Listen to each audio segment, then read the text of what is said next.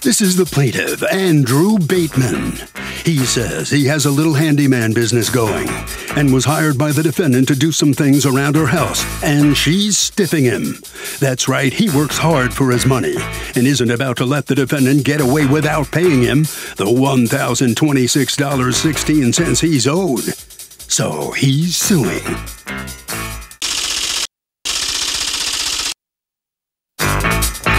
This is the defendant, Natalie Cross. She says the plaintiff sent some guy to her house who hadn't bathed in a while.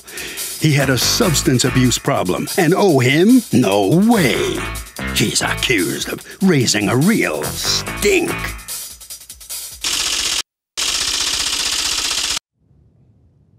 All parties, please raise your right hands. Welcome back to the People's Court. Next case on the docket, the plaintiff says that he got stiffed by the defendant after doing some handiwork, but the defendant is saying baloney.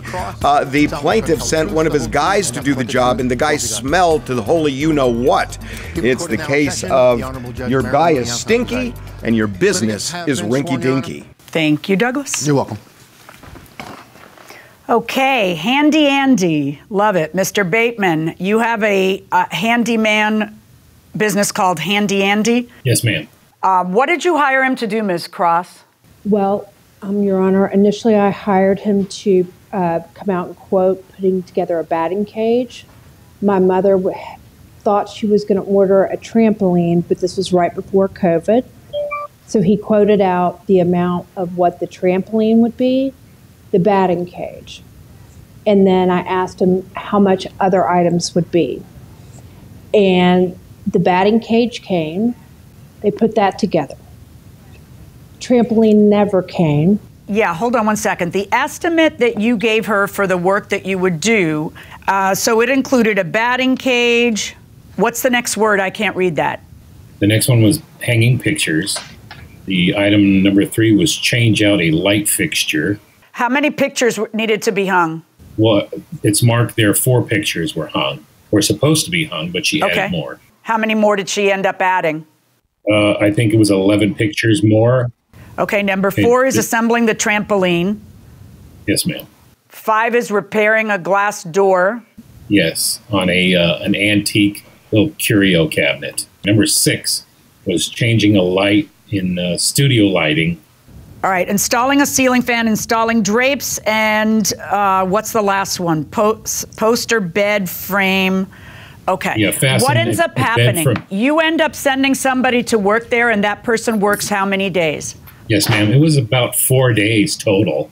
But originally, she wasn't showing up, and we don't charge any money when we give a written estimate up front. And she wanted to give me a check right away for the total, and I gave her the estimate. Told her the range would be between $1,430 and no more than $1,950. And when she agreed, she signed the estimate, which we would start the work. She said, okay, the client wanted to pay you, and you wouldn't let the client pay you? Yes, ma'am. I don't accept any money in my business. That's how we make our customers happy. We do the work. When our customers are happy and we're finished with the work, that's when we get paid. That's why I have such great reviews with my business. Okay. Well, if it works for you, I mean, because I'd be afraid that you end up in the position that you're in right now, which is you did a bunch of work, and then now you've gotten 0 for the work you did, right? That would be my fear. Okay. So tell me what work your guy did do. He, as you can see on the estimate there, where the checks are, those are the items that have been completed. All right, so you did the batting cage, you hung up extra pictures, including the pictures that have been talked about, you changed the floodlights. The trampoline didn't get done. And why didn't the trampoline get done? The trampoline never showed up. Right, okay, and then the repairing of the glass door, that didn't get done, right? The antique glass door. Correct. Because you thought you were still working there. And then what about ceiling fan? Did that get put in? She never got the ceiling fan fixture. She was supposed to go out and go shopping to get these items of a curtain rod. And the drapes, she didn't do that either. All right. And so what was the extra work you guys did? You hung up extra Paintings, and what else? There was a stove light that got fixed, and what else? There was a stove light that she wanted repaired as well, and she told Larry to do the items of the extra work without my knowledge. Tell me the extra work. That does happen. One more track light. 11 more pictures were hung. He changed 2 light bulbs in the hallway. A stove light was replaced, and 4 lights in the front porch area, which was spotlights, flood lamps. What do you mean? Change bulbs or did something more profound? I don't remember what he did exactly. Is he present? Yes, he is. Can I speak to him a second? Yes. Can you raise your right hand, please? Yes, ma'am. Do you solemnly swear to tell the truth, the whole truth, and nothing but the truth, so help you God? Yes, sir. Your Honor. Okay. What I want to focus on right now is the extra work you did, because I understand that you folks have been paid 0, and she feels you should be paid a lot less than what you charge. I'll give you the floor in a moment, but I need to understand what the extra work was. The stove light, and your boss just said 1 more track light. What does that mean? The phrase 1 more track light. What did you actually do?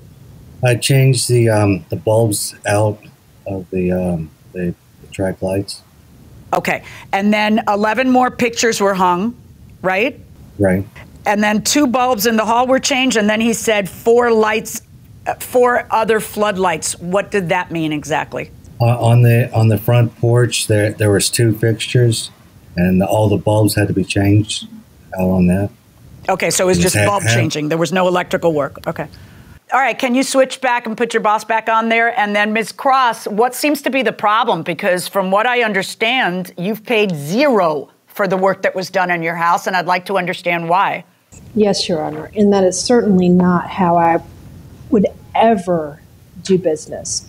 But if you'll give me a moment. Well, it's exactly how you did business, though. Yeah. Well, correct. However, what he is saying is not the truth. When he quoted doing the job, he said he would send a crew to put the batting cage together. So that would not be, I would never have agreed to an hourly wage. I felt very uncomfortable with the situation. You could ask Larry, I wanted to pay for the batting cage that day. They were very insistent on keep coming back, coming back. I pull into my drive, the stuff wasn't coming in, COVID started happening. And I just said, let me go ahead and pay you, let's be done with it. Well, the next thing I know, we're in the hospitality industry. I had to leave, go out of state with my children for a month and a half to save our family business. When I came back, I had to have a life-saving surgery. And again, I had told him when I spoke with him when I was in Georgia, please let me go ahead and pay. No, let's wait and see if the trampoline comes in. And I'm like, gosh, let's just, I don't want you back at my home. Why didn't you want him back at your house? What was the problem? I just did not feel comfortable with the situation or with the work. Why? No, you have to tell me the details. Tell me the details. Why didn't you feel comfortable? I don't want to ever speak disparagingly about someone, but I just did not feel safe in my home with the person that he had sent. And I did not like the way that he,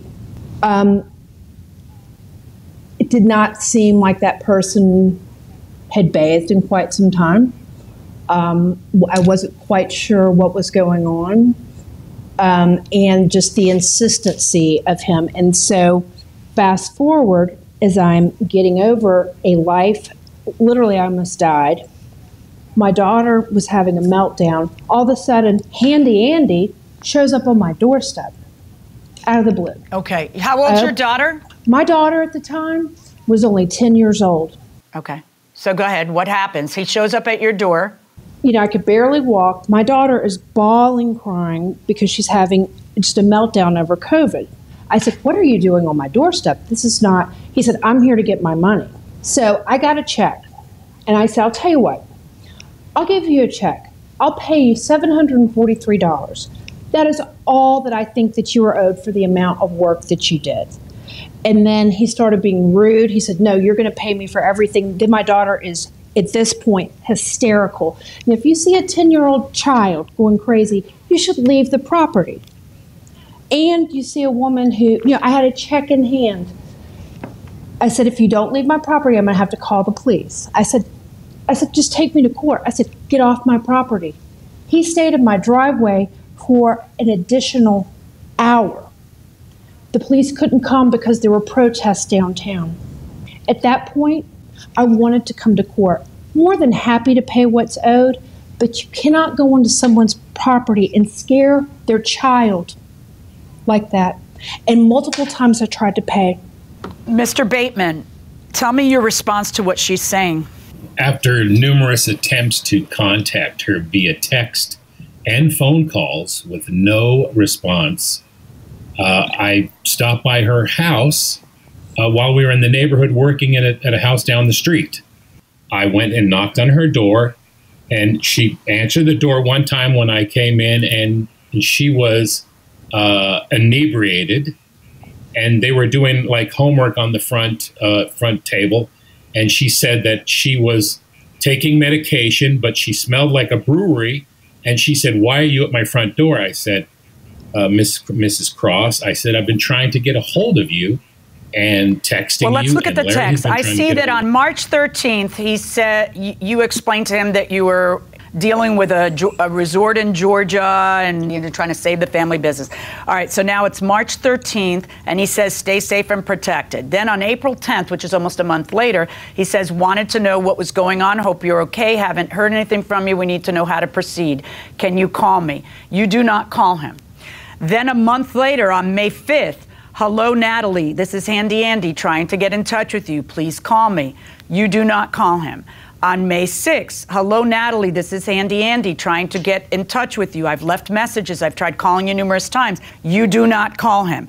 When is it that you show up at her doorstep, Andy? I believe it was almost July. Does that sound correct? Ms. Cross, when did he show up on your doorstep? It was the day of the police report. May.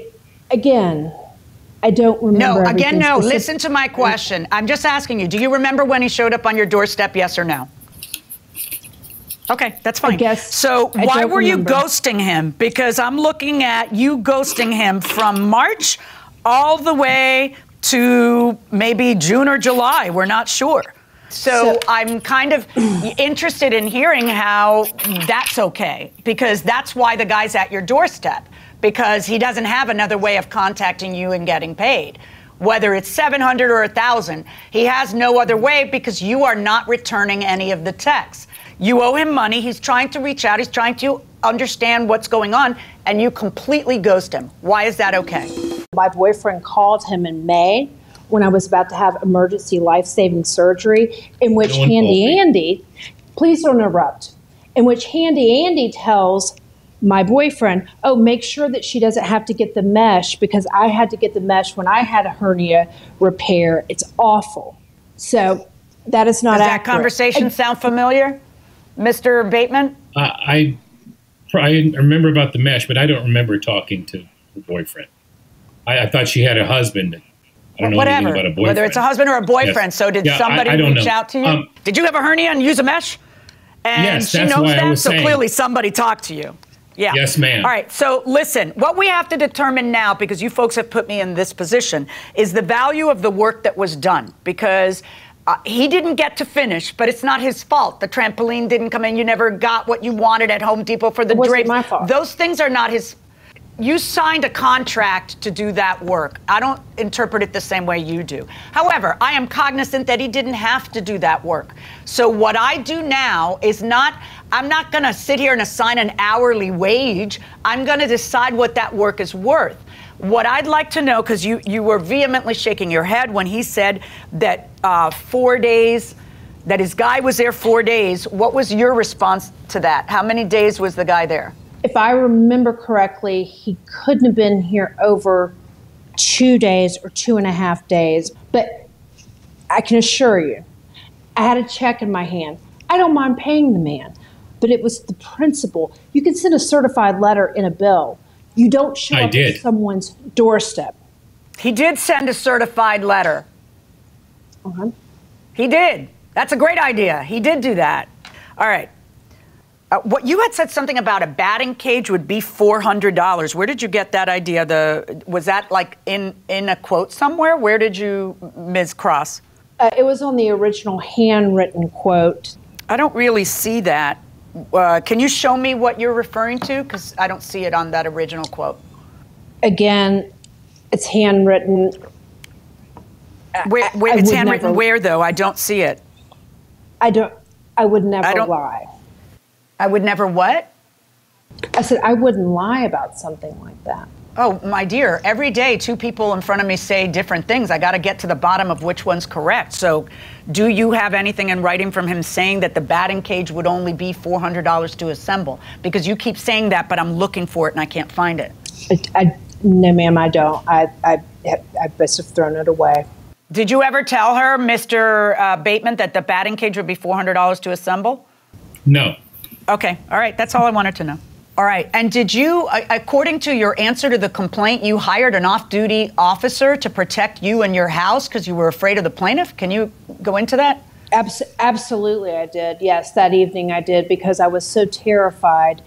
When you see a 10-year-old child screaming, crying, and begging for this man to leave, and she's already in distress about COVID, any normal person would say, sweetheart, I'm sorry, I'll leave, I'll take this matter up in other ways. You don't sit there and just stand at a door and continue to scare a child. That is the whole principle for me right at this point.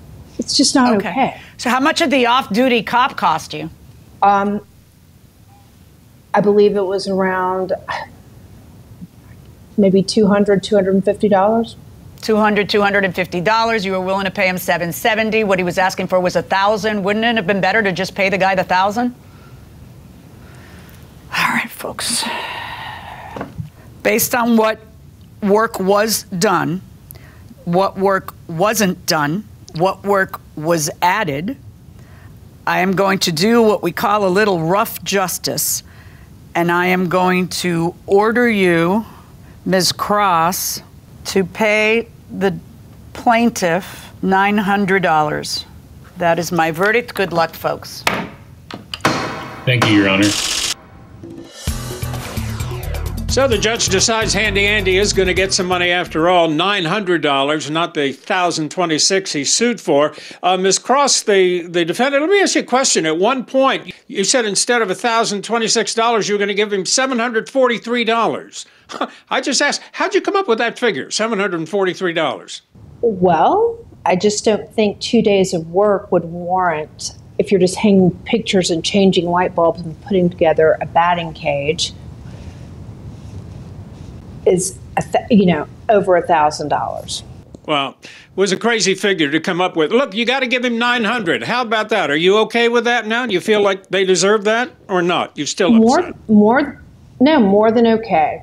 Just, I certainly hope that this man never tries to scare another child. That was the whole point. And it was COVID. Horrible, horrible times. So no one was trying to get out of anything, nor could I help having to have a life-saving surgery in May during COVID. It sounded like you were trying to get out of paying him because you didn't respond for a long, long time. It's not surprising you lost the case. Mr. Bateman, how do you feel about it now? You're going to get some money, $900. Is that okay with you? Sure. The judge did good. She heard the case. And does that happen very often? That's what she does. Where you send out one of your guys and somebody objects to them for some reason, like they didn't think the guy paid enough? No, we're very easy to work with. That's why we keep good communication with our customers. Okay, well, you have won the case. Congratulations and good luck to you. Okay? And that'll wrap it up for this dispute. Let's see what Harvey has to say. Harvey? Okay, Doug. I have to say that if you believe somebody is really smelly and that's why you're not paying them, you're pretty much out of luck. Good hygiene, unless it's in the contract, isn't something that allows you to stiff someone. Marilyn, do you follow your own advice?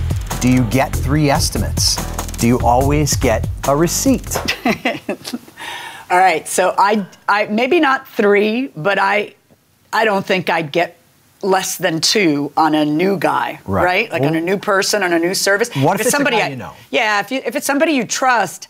And usually what I find is that if there's somebody you trust and you use them, and then after like a year or 2, all of a sudden you're paying exorbitant prices again, and then you go shopping again. Right? Yeah. And then as soon as you go someplace else, then you're like, why did I? Yeah. So you never burn a bridge, but right, you don't miss your water till your well runs dry. Yeah, but it is true. I mean, we try to get multiple estimates because sometimes they're really wildly different, and you don't know what you don't know. You don't know if the work is really worth that or not, and so that's a good way to figure out if you are paying an appropriate fee. Okay, well that is going to do it for today, everybody, and we will see you next time.